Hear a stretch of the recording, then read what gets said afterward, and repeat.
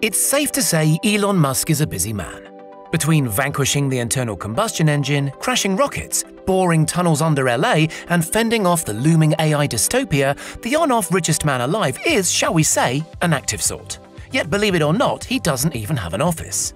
How does he stay on top of his insane workload without one? Join us today as we gather round the water cooler for a sneaky chat about why Elon Musk doesn't have an office. Last year, Elon Musk was speaking to a gathering of chief executives and posed this rhetorical question. Are CEOs in corporate America focused enough on product improvement? I think the answer is no. But fear not, Elon Musk told the assembled worthies, because he has the answer. Spend less time in conference rooms, less time on finance, less time on PowerPoint, and more time trying to make your product as amazing as possible. Musk certainly practices what he preaches.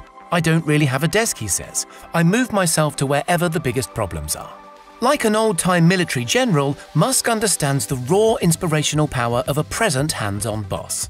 I really believe one should lead from the front line, he said, and that's why I'm here. When Tesla was going through what he called production hell during the birth of the Model 3, the CEO assumed direct and full oversight of manufacture, down to the last weld. So even if he did have some lavish Mr. Burns-esque office to work out of, he'd spend vanishingly little time in it. I am personally on that production line, trying to solve problems, he said, during an especially tricky phase of Tesla development. We are working 7 days. I have personally been here on Zone 2 module line at 2 AM on a Sunday morning, helping diagnose robot calibration issues. No task is too menial. With this ferocious workload comes an expectation others will put their backs into it and pull random all-nighters, and he isn't afraid to tell shirkers that his is no 9-to-5 place of business. When Musk isn't wrangling with wayward machinery, he's supervising software rewrites or cajoling his battery team into teasing out ever greater efficiencies, in amongst the troops and seldom behind a desk. Staff that work directly with him need a thick skin and probably wish he did have an office so he'd go in there once in a while and get off their backs. Instead, he's a force of nature on the floor, berating anybody he reckons is shy of the mark, summarily dismissing any worker luckless enough to cross him on a bad day. Fellow tech giant Steve Jobs had a similar reputation. Indeed, it's reported Musk's junior managers sometimes warn new recruits to give the big boss a wide berth, lest he bark a question in their direction and be dissatisfied with the answer. Musk takes pride in his brisk style and is skeptical of hiring MBA types. The path to the CEO's office should not be through the CFO's office, he said, and it should not be through the marketing department. It needs to be through engineering and design. So the message is deliver where it counts or work elsewhere. For his part, eager beaver Musk makes a point of never slinking off on holiday and setting an example to his team.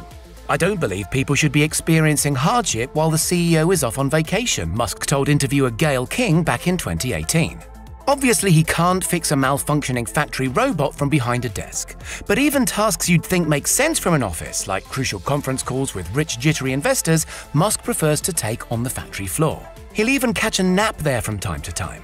Absolutely, yeah, I'm sleeping on the factory floor, he said, during one especially dicey spell at Tesla.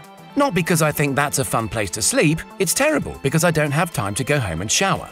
Occasionally, he'll treat himself to 40 winks on a conference room couch, prompting fan Ben Sullin to launch a crowdfunding crusade to buy his hero a new couch. Wow, thanks for the couch, a presumably bleary-eyed Musk tweeted in appreciation. Sullins needn't have worried, as this workaholic is no stranger to a night at the office. Back in the day, when founding his first company, Zip2, with brother Kimball, the Musks didn't have the money for both an office and an apartment, so they slept at the office. We showered at the YMCA, and we were so hard up that we only had one computer, Musk recalled in 2014. The website was up during the day, and I was coding it at night, 7 days a week, all the time. It's reasonable enough to wonder how on earth, without an office, he manages such awesome productivity. For a start, he avoids phone calls if at all possible, preferring email or text on his phone. He uses a jealously guarded secret email address to dodge tiresome spam. He loathes corporate jargon, believing offices and phony office speak are detrimental to meaningful productivity and progress. It's said he parcels or batches tasks into 5-minute chunks. And while his public profile might lead you to believe he's never out of the news, in fact, he says he prefers to duck such things.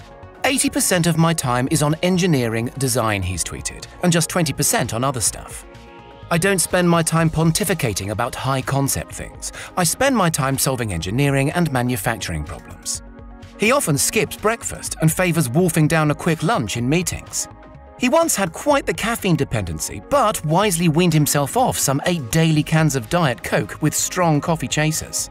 I got so freaking jacked, he remembers, I seriously started to feel like I was losing my peripheral vision. Still, fundamentally, Elon Musk's secret to getting things done without an office is plain old-fashioned graft. Back in 2010, he puts it thus: work like hell. I mean, you just have to put in 80 to 100-hour weeks every week. If other people are putting in 40-hour work weeks and you're putting in 100-hour work weeks, even if you're doing the same thing, you know that you will achieve in 4 months what it takes them a year to achieve. At this point, you might wonder how he remains so unruffled and carefree. Truth is, he's a nervous wreck. I'm definitely under stress, so if I seem like I'm not under stress, then I'm going to be clear, I'm definitely under stress. But that's just the nature of saving the world, it seems. Or, as the man himself puts it, being an entrepreneur is like eating glass and staring into the abyss of death. What do you think? Is ditching traditional office structures the secret to getting things done? Let us know in the comments, and don't forget to subscribe for more utterly boss tech content.